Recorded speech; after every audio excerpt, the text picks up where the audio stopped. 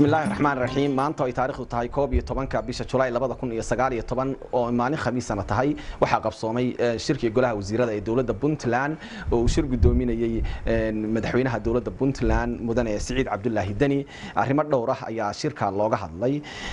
Golaha ayaa warbixin waxa uu ka dhageystay gudida arrimaha gudaha iyo amniga oo ah gudi hoosaad kamida gudi hoosaadadii dhawaan la magacaabay waxay ka warbixiyeen kulamadii ay yeesheen waxyaabihii u qabsoomay qorshayaasha ay dejisteen iyo waxyaabaha halbeegoodu uu yahay inay qabtaan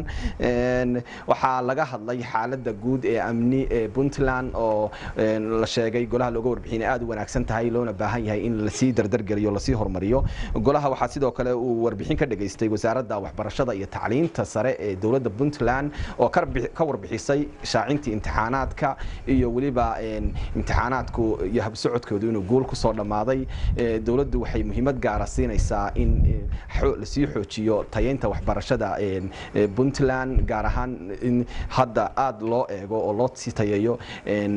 maadooyinka sayniska iyo xisaabaadka wasaaradda duulista hawada iyo garoomada Puntland ayaa iyana waxay ka warbixisay diyaar garowgii ugu dambeeyay oo ay ugu jirto soo dhaweynta duulimaadyo caalami ah oo ka bilowda Puntland oo ay ugu horeynayso diyaaradda airline oo la filayo in ay ka bilowdo dhawaan Puntland duulimaadka 15 bishan in ku guda jirno waxa ay wasaaradda ku warbixisay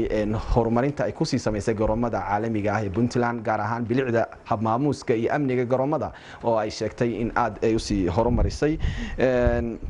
iyadoo sidoo kale qorshuhu yahay in duulimaadyo kale caalami ah la filayo in dhawaan ay Puntland ka bilowdaan oo qorshaha ay ugu jirto Goluhu wuxuu warbixin ka dhageystay wasaaradda dekedaha ee Puntland oo ka warbixisay qulqulka dadka tahriibaya oo u badan dadka Itoobiyaanka ah ee lugta ku soo galaya Puntland iyo sidii loo yareyn lahaa qorshayaasha muhiimka ah arintaasi lagu wajahayo ayaa laga hadlay waxa Goluhu sidoo kale uu ka hadlay xaaladda caafimaad ee xoolaha Puntland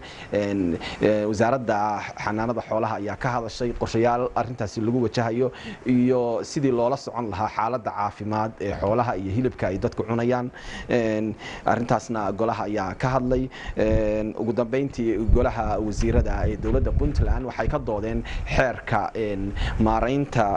dhulka magaalooyinka Puntland oo dood dheer kadibna Golahu uu xeerkaasi waa uu meel mariyay waxa soo diyaarisay wasaaradda hawlaha guud ee Puntland aad iyo aad ba u mahadsantiin